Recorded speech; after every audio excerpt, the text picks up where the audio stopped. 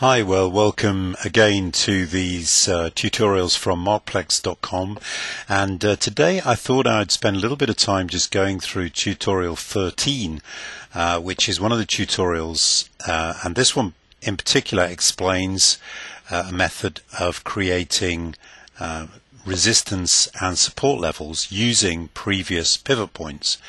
And what I'm going to do is just explain the program that is included in tutorial 13 at markplex.com. So to start with, let's just have a look at the actual what a chart looks like when the indicator is applied to it. And you can see here these grey lines representing support and resistance lines, and what happens is the program looks for a pivot, for example here, and then as it goes along, if there is another pivot, either a low pivot or a high pivot, that is within a certain, for example these fellas here, that is within a certain tolerance of the initial one, then what it does, it will increase the size of the line. And if a new pivot is formed that is not within a certain distance of that, then a new line starts to be created. So let me just go and show you the actual program, and then we'll start talking about the actual pivots. So here is the program, and this should be exactly the same as the one that I've included in tutorial 13. I'm just going to get rid of that bar there, and we can just see a little bit more of it. So we'll just focus in on some of the pertinent things. Now, one of those is the use of the pivot function, and there are several pivot functions in Tradestation EasyLanguage. This is the one I like to use, which is the pivot function, and what I'm doing is looking for a low pivot and looking for a high pivot. So let's just go and examine what a pivot is and how this function works. So I've got a little presentation here, and essentially a pivot is, in this particular case here, the high of this is greater than the high of this, and the high of this, and the high of this, and it is also higher than the high of this, this, and this. Now, the number of bars that we have to include to qualify as a pivot really depends on the parameters to the pivot function that we use. And if we go to the next slide, we'll see a pivot function here looking to find high pivots, and you'll see a number of values being fed into this, and let's just go through each one. The first one, this is the value being looked at. So for example, in the image I just showed you, we were looking for high pivots. If you were looking for low pivots, then you would probably put that as a low, L. You could also look for pivots of openings or pivots of closes, or even some sort of calculation like high plus low divided by 2. So it doesn't have to be H, but that's what we're using here. Now the next number here, 25, this is the number of look back bars, and what it is saying is, in order to find a pivot, how many bars are we going to look back from where we are at this present time?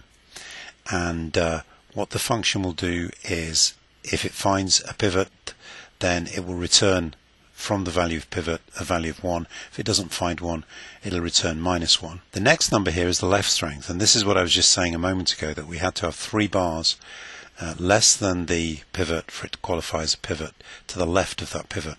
The number 2 means we've got to have a right strength, which means that we've got to have 2 bars to the right of the pivot that are less than the pivot. It could be 3, could be 1, could be 4 or 5 or 6. That's entirely up to you. Of course, the bigger that number means that you're not going to know it's a pivot until you've at least got that many bars beyond the pivot. So there is a little disadvantage in having the right strength too great. Now the next one is the instance. So for example, if we were looking back 25 bars, it could be that we would actually find, say, 3 pivots within those 25 bars. The next number here, this is telling us the instance. So if we wanted to find the most recent, we would set that to 1. If we wanted to find the next most recent, number 2. If we wanted to find the third most recent, that would be 3, and so on. The next number, this is an important one. Well, they're all important, but this one is telling us whether we're looking for high pivots, in which case we set that to be 1, or low pivots, in which case we set that to -1. So a high, or rather a low pivot, would be something that looked a little bit like a V. A high pivot would be like a V upside down. Now the next two are actually not inputs to this function. They are the values that are returned by the function. O pivot price 1, that is the value of the pivot, and O pivot bar 1 is the number of bars ago that pivot occurred. So if we had a right strength of 2, the very minimum that could be would be 2 bars. And then as I mentioned previously, that the function actually returns 1 for pivot found and -1 for pivot not found. Okay, so I just created a very simple little ShowMe study just to demonstrate what I was just talking about. And if you look at the screen, you'll see we have inputs: left strength, right strength. If you recall, the left strength is the number of bars to the left of the pivot that need to be, in the case of a high pivot, less than the pivot, and the right strength, the number of bars to the right of the pivot that need to be left less than it for it to constitute as a high pivot. Variables, we've got O pivot price H and O pivot bar H. They are variables that are going to return the values from the function, and then the length, if you recall, is just how far back we're going to look.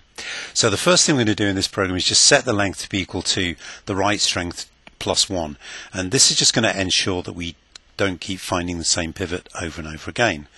We're now going to evaluate the function, and what this does is we're going to put in high because we're looking for high pivots, the length which we've just set here, left strength, right strength. This first number, if you recall, just go back to the presentation, you'll see that represents the instance. In other words, number 1 means the most recent pivot, and then the next one, 1, means we're looking for high pivots. And then we've got the two values that were going to be returned: O pivot price H and O pivot bar H.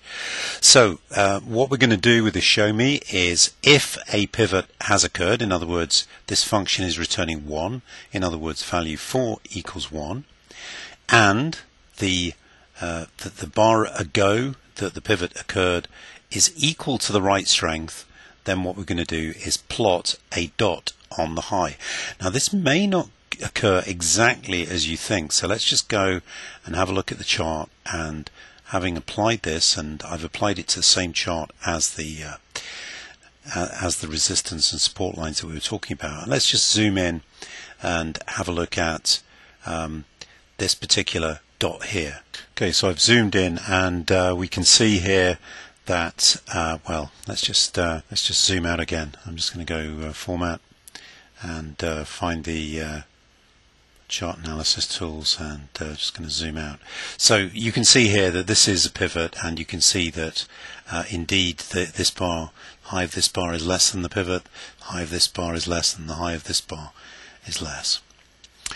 Now if we zoom in again, we'll see that indeed this high and this high are less than the pivot. So what we've done is we've drawn a dot here. Now this is the soonest we know about the pivot. The pivot is actually here, so this ShowMe that I've created here is not producing the dot on the actual pivot. It's drawing the dot at the first point that we know that the pivot has occurred. So anyway, that is a brief introduction to finding pivots, and if you do look at the support and resistance tutorial, you'll notice that one of the very first things that we do is in writing the program is to evaluate each bar in turn to see if a pivot has occurred, and in this case we're looking at both low and high pivots. So that is all I'm going to cover so far in this video. I will most probably do further videos just to explain some other aspects of tutorial 13, which includes a demonstration on how to use an array to store the pivot information, and then how to find if one pivot is within a combined value distance of another, in which case we make the pivot line, or rather the support resistance line, a little fatter. Anyway, I hope you find that useful. Remember, go to markplex.com and see several free tutorials there.